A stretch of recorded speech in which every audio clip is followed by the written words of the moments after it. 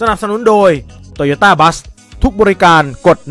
1268โชว์รูมคุณภาพมาตรฐานบริการ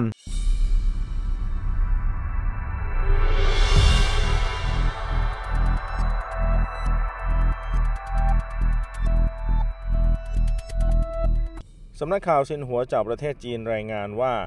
ผู้สื่อข่าวของสำนักข่าวซินหัวคุณซูซานาซักพาชมหุ่นยนต์อุตสาหกรรมล้ำสมัย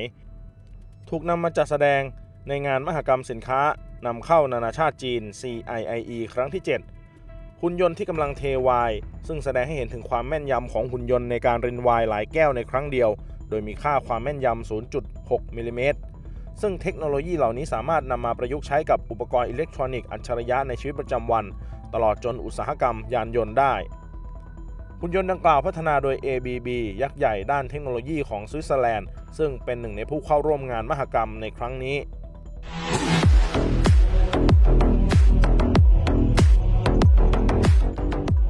Hey, look at what I just found. Do you think it's pouring wine? It's actually showing off its pathway accuracy, so it can reach up to 0.6 millimeters of pathway accuracy. And as you can see, the needle is going around the glasses. It's getting super close, but it's not actually touching them. And this technology can be used in smart electronics as well as the automotive industry. Hopefully in the future we can get more of this technology and learn how we can not only incorporate it in the industrial area but also in our